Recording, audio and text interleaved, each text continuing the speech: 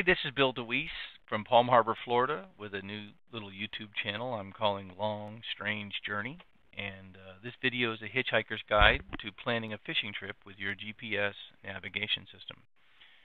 And what we're going to do here is the goal is to discuss the import and export process to build a plan and to load the plan and how to go about doing that, to give a background of the process, and discuss how this can be helpful. One goal is to not discuss in great detail the why. To discuss that would be sort of to muddle up this specific topic, and is redundant to some already excellent information. But I will start by taking you to that excellent information. So I've been a part of the SaltStrong community for quite some time. I don't work for them. I'm not directly connected with them, just a member of the community. They have been an excellent resource for jump-starting the process of being more successful as a fisherman for inshore and offshore species. It's ever-growing community in terms of size, and ever-growing insider community in terms of content. If you go to your favorite browser and you search for SaltStrong online maps, which is what I have here, that's going to take you to a number of topics. It's going to take you to the community page where you can get linked in to find out more information about SaltStrong, about the insider fishing community, and what they're about, and the kind of quality information that they provide. This first video here, I would draw your attention to. It's about a 12-minute video. I'm not going to duplicate that. It's an excellent resource as to how you want to use the publicly available mapping products, Google, Bing, MapQuest, to find these quote-unquote feeding zones, or basically what I'm referring to as the fish magnets, right? So you've got a large expansive region. The ocean is a giant desert with these little oases of locations that have specific structure that are going to, and bait and current flows that are going to be attractive to fish. They go through all of that in detail. I'm not going to duplicate that. That's going to tell you why this is important. If you haven't seen that video, you should start by seeing that video, or at least watch the video before you worry too much about what we're going to do in terms of implementing this or into your GPS navigation system. All right, so what I've got here is I'm going to work predominantly with Google Earth. I'll show you an example of how to take advantage of other mapping systems, because they talk about the value of other mapping systems and getting each one of these is based upon a time, right? So I'm looking here at Dunedin, Florida, and this down at the bottom says that the imagery date is almost a year ago, right? So over a year ago, 3/15/2018. So it might have been an overcast day for a particular region. It might have been a glare on the water. It might have been a high tide versus a low tide. So they'll go through all that detail, but I'll bring something in from Bing to this so that we understand what we're going to do here. The value of Google Earth in this scenario is it is a great way to keep a journal and a great way to separate your information. So as you can see here, I've got places or plans that I've used for all around the state of Florida. And what we got here, this is a very popular area. This is the Dunedin Causeway, and this is Caladesi Island, and north of that is Honeymoon Island. You've got a lot of wonderful places here. You've got passes like Hurricane Pass. You've got New Pass up here by Three Rooker Bar. You've got a lot of backcountry. And I've tagged some places here so that we have a good set of data, but I'm also going to show you what we're doing here for this. So as you would have known from the other video, the information as to the why, we're going to look before we fish and see what are the areas that are particularly interesting to us. So for example, what we can see here is the water is sweeping through here and is creating all these little peel outs of sand from the water flows, and we're looking for grass flats. We're looking for points like that. I like these sandy areas for flounder for sure. You see here we've got an oyster bar. So I've got some things mapped here. This area, this flat, is very shallow at low tide, right? So this is exposed grass. Good snook line up here along the edge, especially when it's flooded or flooding. grass flats here, a transition from 1 foot of water down to about 6 to 10 feet of water. So it's very good area for that transition. Is good for trout. And I've got something like deep hole knocker rig. So again, I'm going to look at this one place here, similar to what we see from the video. We've got an island, which you've got some structure just because you have an island. This is part of the spoil system where they dug the channel. You've got grass flats all around. We've got an oyster bar here. This is of keen interest here.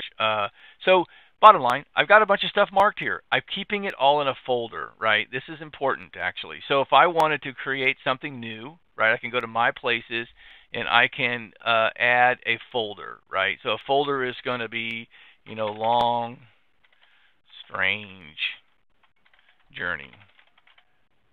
All right, so I've got a folder, right? So in that folder, that's now part of what I've selected. So anything that I create will be part of that folder. And this is very good for segregating this. It's actually very helpful. So I'm going to go up here and grab a push pin, and I'm going to say I want a new untitled place. You can do anything you want with this. I'm going to move this title place to that oyster bar. And I'm going to do, my code is RD for redfish. Oops, I'm going to get into the name. RD for redfish, and then oyster.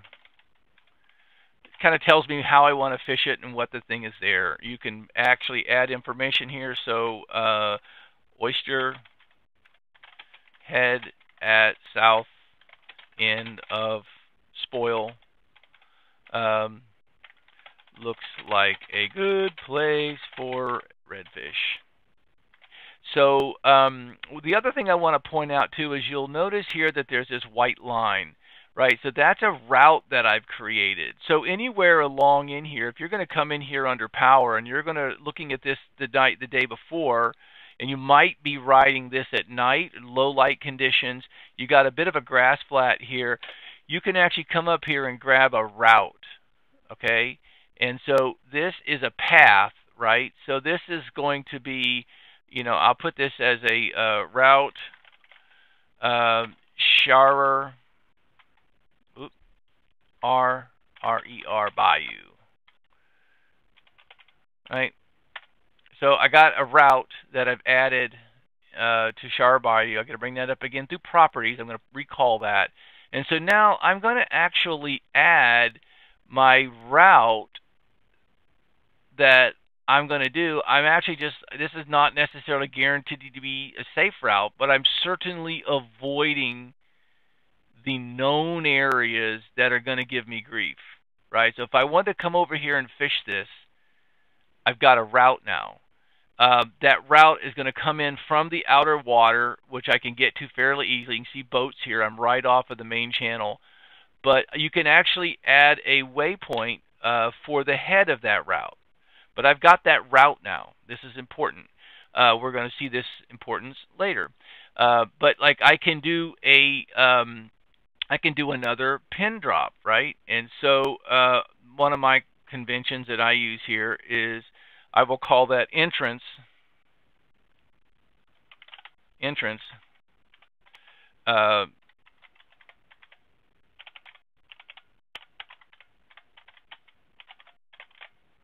So that's the entrance to the Sharer route, right? Okay, so and you can go crazy with this, right? You can make this as elaborate as you want.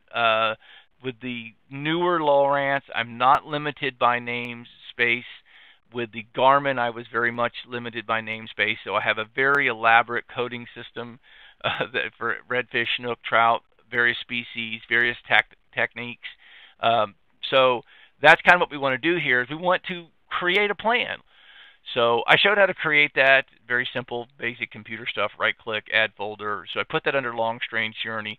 But I'm going to take these things that I've added, and I'm going to move them under the Dunedin Caladesi folder, right? So I'm going to grab my Sharer Bayou route and drag that up.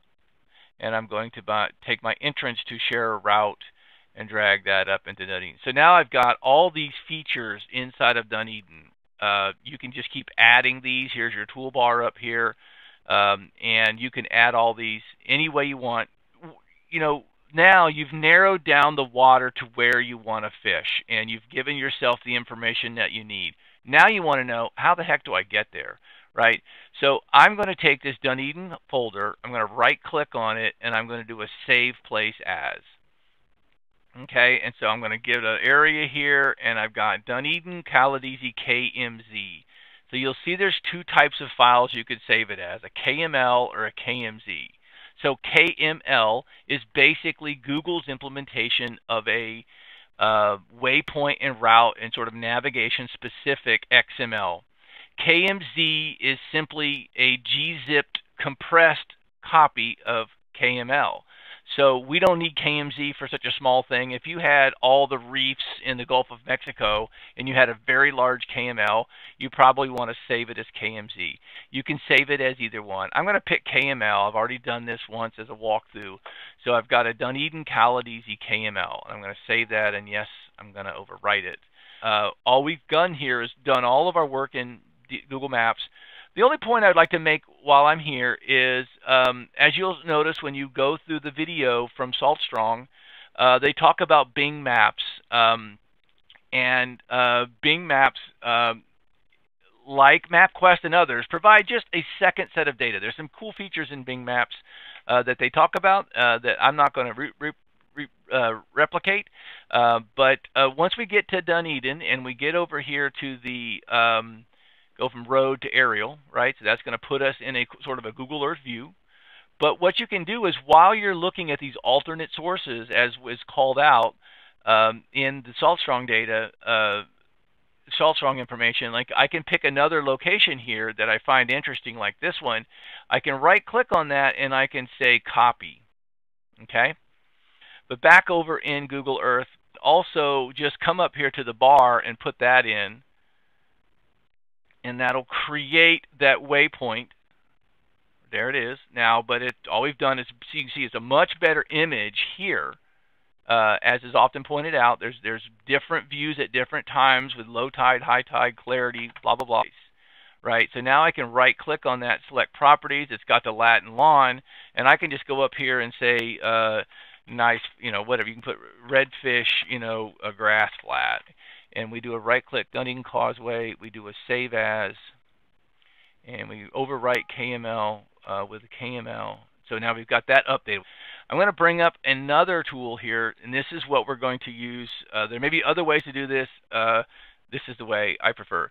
GPS Visualizer.com. GPSvisualizer.com, all one word. Right, so we're going to go to GPS Visualizer. This is a whole collection of tools and other things, but we're going to go to Convert a File. Convert a file, we're going to say we want GPX. GPX is a sort of a universal, much more universal than KML in terms of what your Lowrance system or your Garmin system will take. We've come here, we've selected our GPS, we're going to do a Choose Files. We're going to pick our Dunedin Caladesi. This happens to be where it is, but you would navigate to where you put that KML that you took from Google Earth, and you're going to take your Dunedin Caladesi KML file and bring it in. You could add multiple files. You can put in individual discrete locations. You can do all kinds of stuff, but really, we're just going to convert from KML to GPX. So select GPX as your output, hit the Convert button. That's going to do the conversion, and it's going to give you this. Looks like somebody dropped a book on the keyboard, but basically it's a date-coded timestamp GPX file now. So we're going to do a file, save the link as, and we're in that same directory. So we're going to call it Dunedin Caladesi.gpx. All right, so we're kind of done. That's it. You can do a lot with GPS Visualizer. It's a really cool site for working with GPS data. And this is what we want. What I do with this at this point is I take both of these and I'm going to email it to myself, right? Email is going to act like a little cloud for me. These are very, very, very small files. And the video will pick up as we are working with the files. But these files are now going to go into your GPS via the mechanism in which they load them.